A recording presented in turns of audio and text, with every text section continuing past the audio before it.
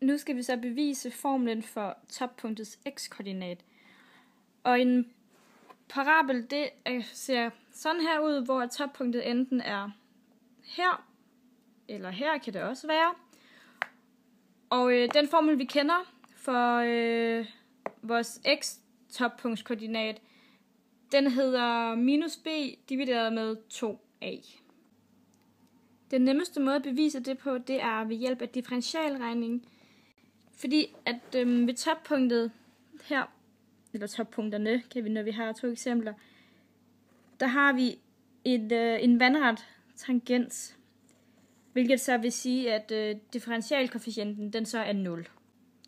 Så skal vi så differentiere vores udtryk, som i dette tilfælde hedder f af x er lige med ax i anden plus bx plus c. Det differentierer vi så ned til at hedde f af x er lige med 2ax plus b. Det vi så nu vil gøre, er, at vi vil have det til at være lige med 0 i det, der er vandret tangens. Så det kommer til at hedde 0 er lige med 2ax plus b. Så skal vi så isolere x, og det starter vi ved at gøre ved at sige b over på den anden side af lighedstegnet, så den kommer til at hedde minus b er lige med 2ax, fordi b bliver minus, da vi flytter den om på den anden side af lighedstegnet. Det sidste vi så mangler at gøre nu, det er at tage vores 2a og flytte over på den anden side af vores lighedstegn.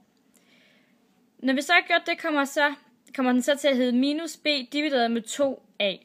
Den kommer til at hedde divideret, fordi at der står faktisk gange mellem a og x her. Og når man flytter den over på den modsatte side af lighedstegnet, skal der ske det modsatte. Så når den hedder gange her, kommer den til at hedde dividere her.